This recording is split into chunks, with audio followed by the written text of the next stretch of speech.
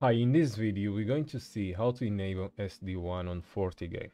So SD-WAN stands for Software Defined for Wide Area Networks, and it is a software solution that aims to help the way we manage WAN links. So it is not focused on the LAN side, it is mainly focused on the WAN side. So the links towards the internet.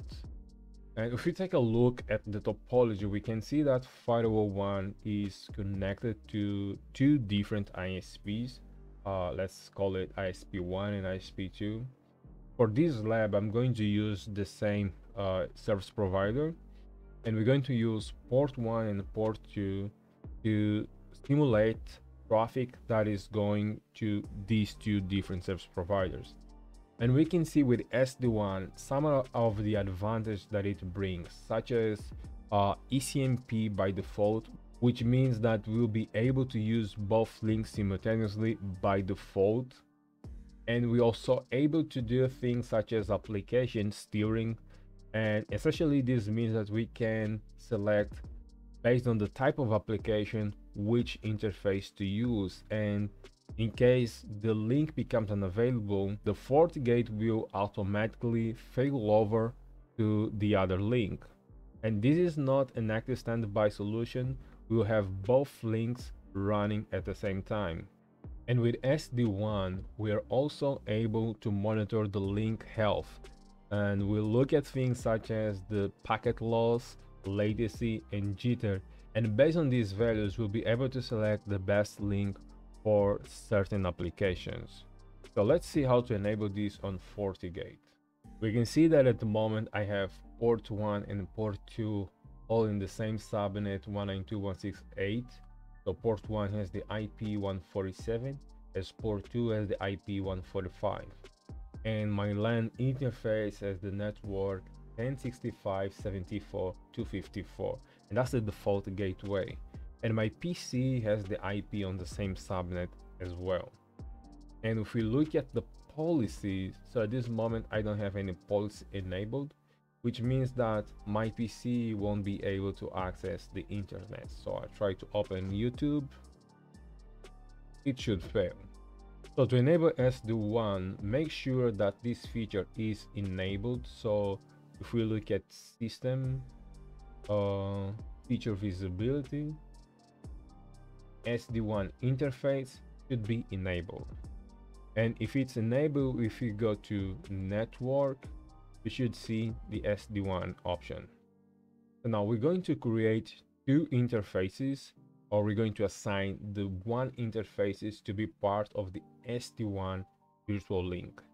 So for that, we're going to create a new SD-WAN member, and we're going to select first port 1. We're going to add the SD-WAN zone will be virtual 1 link, and we're going to save this. And we want to add the second interface as well. So we're going to create a new SD-WAN member, and we're going to add port 2, and we're going to save this.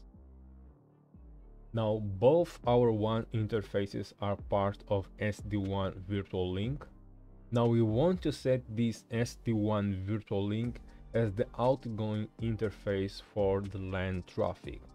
So for that, we're going to static routes, and we're going to create a new static route, and we're going to select the virtual link interface.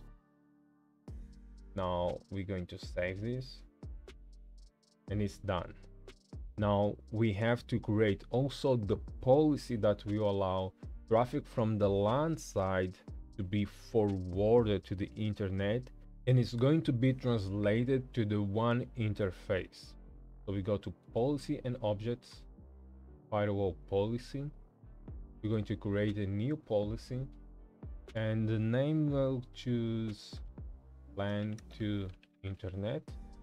The incoming interface should be port 5, and the outgoing interface we're going to select virtual WAN link. So this virtual WAN link is combining both WAN interfaces. The source is going to be my local network, and that's 1065.74. And for destination, we're just going to select O. For service, we're going to select all services, and we want to make sure that net is enabled, and we're going to use the outgoing interface address. So let's save this. Now let's see if we can access the internet. So if you go back to the tab and refresh the page.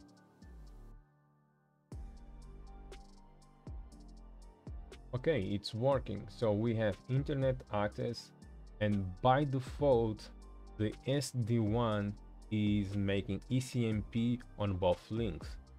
If you go back to SD-WAN, on network SD-WAN, we see that most of the traffic is being sent over port 1, and by default the SD-WAN is going to use the load sharing based on source IP. So if we go to SD-WAN rules and look at the implicit rule, by default it is using the criteria to be source IP. What essentially this means is that traffic that is initiated from the same source IP will use the same outgoing interface. So if we had a different PC on the network that was trying to access the internet, it probably would use the other outgoing interface. And we can change this around based on our requirements. So we're going to cancel this. Now let's use one of the powerful features of SD-WAN, and that's performance SLAs. We saw that port 1 is mainly used at the moment. So we want to create an SLA that will monitor port 1, and in case the SLA will be violated, we want it to use port 2. So we're going to create a new one, and we're going to name it SLA mon 11, and we're going to set the probe mode to active, and we want to ping the server with the IP 192.168.43.139, and we want to select port 1 as one of the members. We're going to select port 1. Now I'm going to set the SLA target to be, let's set the latency to be 10 ms milliseconds, so the jitter to be 10, and we don't want the packet loss to be above 5%, and we want to check these every 500 milliseconds, and if it fails 3 times we want it to be removed from the routing table.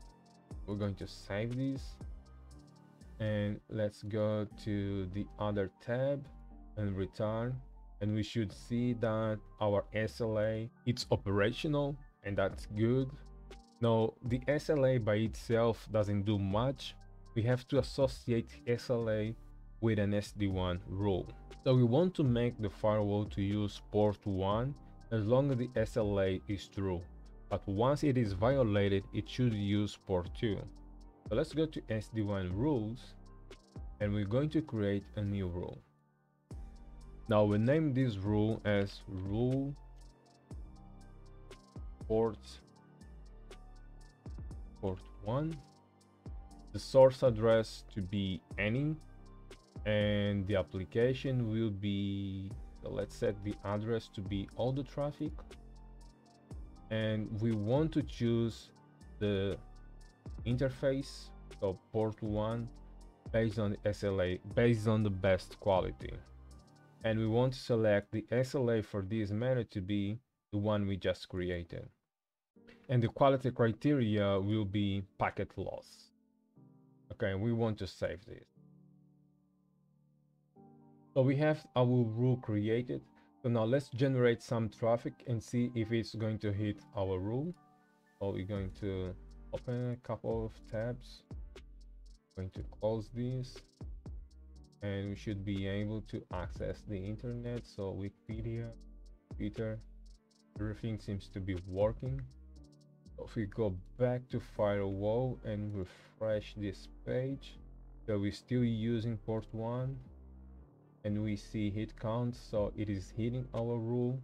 Performance SLA still okay.